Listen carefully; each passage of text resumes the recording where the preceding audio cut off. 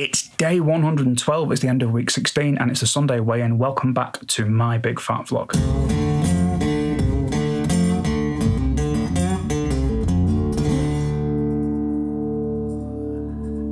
Hello guys, how are you doing? Welcome back. Thank you so much for joining me once more. There was no midweek check-in this week because I had my COVID jab on Tuesday and I was absolutely dead to the world on Wednesday. For anyone's reference, I had the AstraZeneca jab and it felt like somebody was giving me a dead arm on the hour every hour, all of Wednesday and Tuesday night. And on Wednesday, I just felt terrible. Didn't feel well at all. Not the worst I've ever felt, but I couldn't really get on with anything. It's kind of like day 2 of a nasty cold. So I just hung the day up, Saturday, didn't do any training, went to bed, started again on Thursday even. So training this week has been really good, despite the missing day on Wednesday. I've been concentrating on two different ideas. One of them is adding smaller exercises after the big exercises that I currently do. So after I'm doing my bench, I'm then swapping straight away to doing a set of banded crossovers. So I'm working different parts of my chest, or my chest is all the same muscles but in different directions, which is an interesting thing, something I've not tried before. And the other idea that I've been playing with is to try and slow down my exercises with lighter weights and then speed them up with heavier weights. So having kind of like a real slow kind of movement through, say, side lateral raises with the lightweight until, you know, pretty much to failure. And then on a different time doing larger kind of explosive moves with bigger weights. That's been really interesting because I feel like I'm working muscles that I've not worked before almost. You know, it's a complete revelation. So that's been very interesting. Diet-wise, the food's been great this week. We've started to track protein a little bit more and think a bit more about increasing the amount of protein. I'm sure that the people who watch this that know about this kind of stuff will understand the principles of this, but it's something that I've been a little bit reticent to track because the diet that we've been on, that Ash has really put together, has been more focused on volume of good food. And I think part of the problem, Ash said this, and it's a really, really valid point, is that people go from eating high volumes of terrible food to low volumes of good food. So they'll eat a tiny salad or a little bit of fish or something. And our kind of aim has been to eat larger volumes of good food, so lots of veggies, you know, lots of pulses, and just kind of go for high fiber, low fat, keeping the calories in the range that we're interested in, and not really tracking the macros, particularly not worrying too much about the protein content.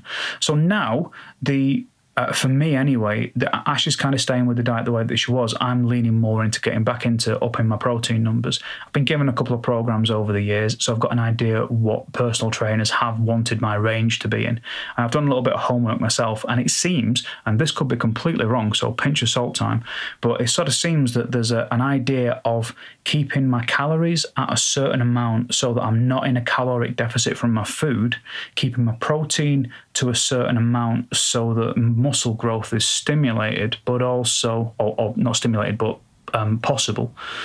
And then essentially being in a caloric deficit with my workouts so that the cardio and the weight training that I do stimulates the muscle growth, but also puts me in a caloric deficit by a bit so that there's fat loss and muscle gain. That I think, in my sort of cigarette book, maths appears to be what people have been trying to get me to do in the past. If that's completely wrong, feel free to correct me in the comments. You're more than welcome. But that's kind of like what we're aiming for. So I know what my calories kind of need to be. I've upped them a little bit. I've allowed myself a little bit of extra space in there.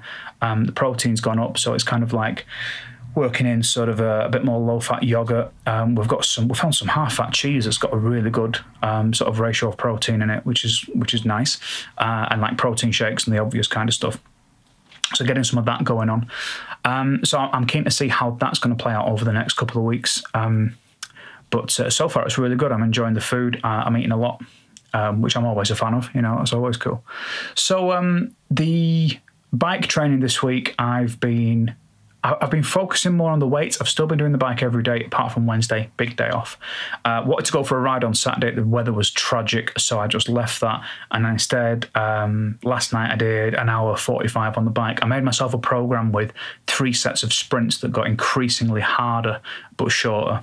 So I was sort of pushing myself there and kept myself at kind of a higher rate through most of the ride. And it's probably the most tired I've been getting off the turbo trainer so far. So that totally worked. Very pleased with that.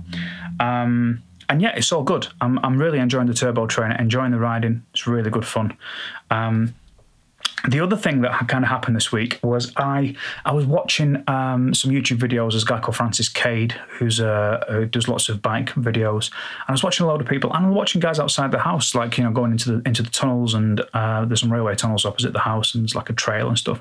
I keep seeing all these guys on mountain bikes, and I was sat there thinking, I wish I had a mountain bike. And then I remembered that I have got a mountain bike. It's just I converted it into a road bike years ago, and it's been hanging from the ceiling in the dining room ever since.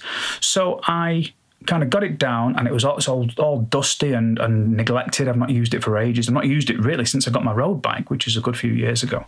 And I used the converted mountain bike for my first triathlon, but I haven't really used it since then. It's just kind of sat up there. So it had a regular seat stem on it. It had skinny tyres.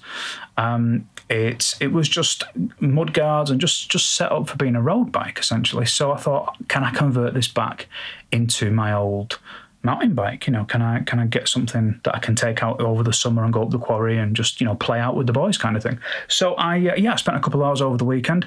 I pulled the old forks off, which were sort of white carbon forks, and I put on the old RockShox suspension forks that came with it. Strangely enough, there's a little seat, a cap that goes on the forks with the kind of headset that I've got, and I didn't have a tool to fit it. And the dude on YouTube was like, "Oh, you can use a pipe." It just so happens that a speaker cab pipe, the pole that connects the sub bass unit to the top, fits perfectly over the top. Smack it on, jobs are good.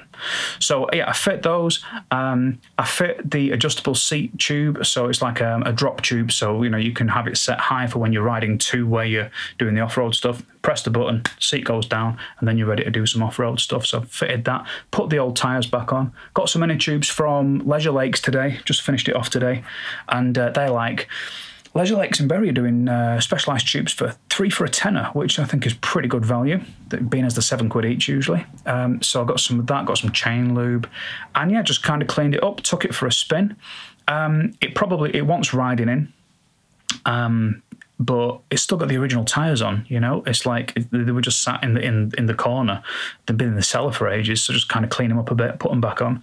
I'm going to give it some riding and see how it goes, but that's wicked cool. I've now sort of gained a mountain bike, which I kind of forgot I had. It also means I've got some bike bits to stick on Facebook and get sold. I bought some new SPD pedals for it as well. 15 quid off Facebook, clip-in pedals, job done.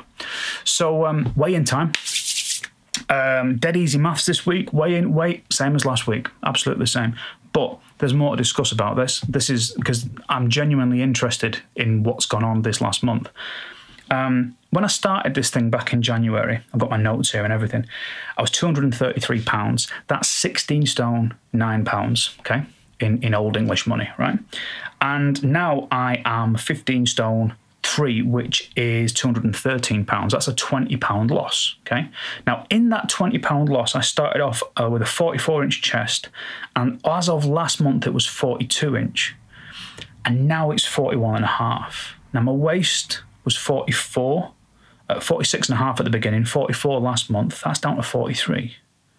So I've only lost £1 from last month. Last month, this time, I was 214 pounds. Now I'm 213. That's £1 down in a month. But in that month, my body has changed more than £1's worth. And that's a super interesting thing, because I am old school and cling to the numbers on the scales, but I'm seeing some real differences in the shape of my body. And that's worth more to me. It's much more important. I tried on my gig jeans this week, and that was very interesting because my regular size gig jeans fit better than they ever have, and my skinny ones, which aren't super skinny but they're quite tight, I don't know if I'll ever get back in them, because my legs, I think, have grown because of the squats and because of the weight training this year. So I might never see the kind of skinny fat leg jeans that I had before. They might be gone forever, which is fine, you know, if that's where we're heading. But in myself, I'm feeling really good. I'm feeling nice and kind of wide. In my shoulders, I'm feeling, you know, feeling slimmer in my hips. When I notice myself in kind of reflections in you know, in shop windows when I'm walking past or in the mirror and stuff, it's like there's less gut, so that's really good. And I'm, you know, I'm really happy with that as a notion. The other thing that I've been doing is every 4 weeks I take progress pictures, and there's a massive difference. Like even in the last month, even though there's only £1 different, I can see a big difference in the progress pictures. So that's the job. Same weight, no movement there, unfortunately, but I'm not that bothered. If I carry on kind of changing shape, looking better, feeling better, and the weight stays the same, that'll do for me. Anyway, that's it. It's been a bit of a long one. Thanks a million for joining me. If you would like to come along for the ride, there's going to be a little subscribe button here. There's more videos for you to check out here. And if you'd like to give it a little thumbs up and ring the bell for when the next video is on, that'd be awesome. Have a good one. Thanks a million for joining me. See you on the next one.